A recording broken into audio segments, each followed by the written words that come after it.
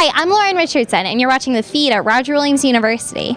Mr. RWU is an annual pageant where 10 male contestants compete for a good cause. But this is no ordinary pageant. The participants not only perform in the pageant, but also are raising money for sick children at the Hasbro Children's Hospital. I like working with sick children.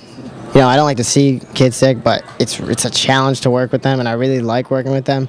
And I know that what we're doing is going to go right towards helping them, you know, and it's going to benefit them in a really, really, really good way.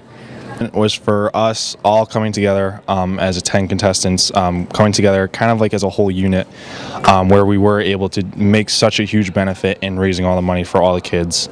The show features an opening dance, talent performances, baby pictures, a question and answer, and more. It goes into talent portions, interviews, question and answers, athletic apparel, and formal wear. Steph Olson and Christy Lyons, co-chairs of the event, had a memorable experience seeing the contestants grow.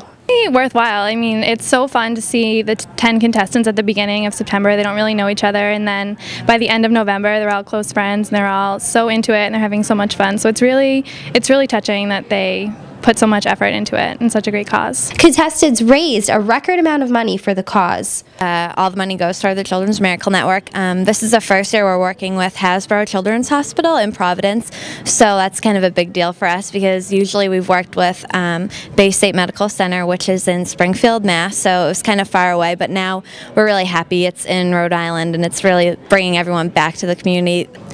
Make sure to come to Mr. RWU this Saturday, November 22nd at 7 p.m.